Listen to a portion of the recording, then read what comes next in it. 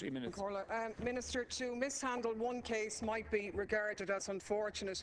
To mishandle two might look like carelessness. But to mishandle 5, 6, 7 different serious scenarios really means it's time for you to go.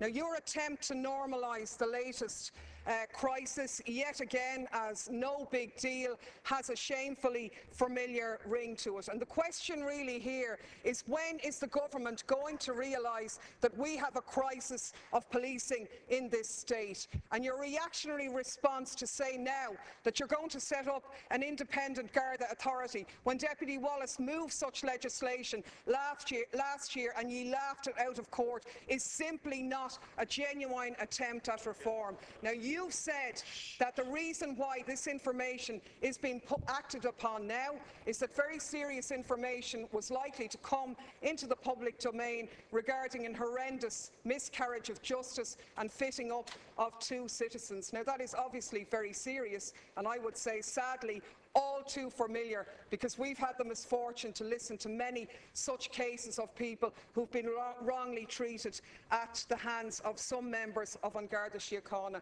But it is also appalling that the recordings themselves were made. Now, it's not possible for us to deal with that in detail, with the breaches of privacy and so on because of it. But the issue here is your brazenness, is your barefaced denial, and the government's serious mistake in continuing to back you up. It is not credible that you didn't know. On the 21st of May last year, you stood up here and you told us that the Commissioner had a duty to tell you about Mick Wallace's non-event, a duty to tell you. And yet you're saying he didn't have a duty to tell you about this one, and you don't have a problem with that? You stood up in front of this House, you berated GSOC for not telling you about the bugging. You listed every piece of legislation you could. Here you spend paragraphs telling us that they didn't have to tell you, and you don't have a problem with that. So you either don't realise how serious this issue is, or you're covering up. Either way, your position here is not credible. We are presiding over a dysfunctional police force here.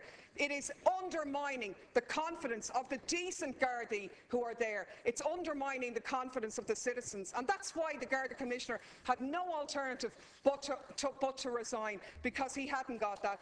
When is the penny going to drop with you that you have to do the same? These aren't isolated incidents. This is a systemic problem now. None of the mechanisms put in place after the Morris Tribunal have worked. We need a root and branch review. But unfortunately, you can't do that if those at the top are contaminating the process. And I have to say, Minister, you have contaminated that beyond its sell-by date at this stage.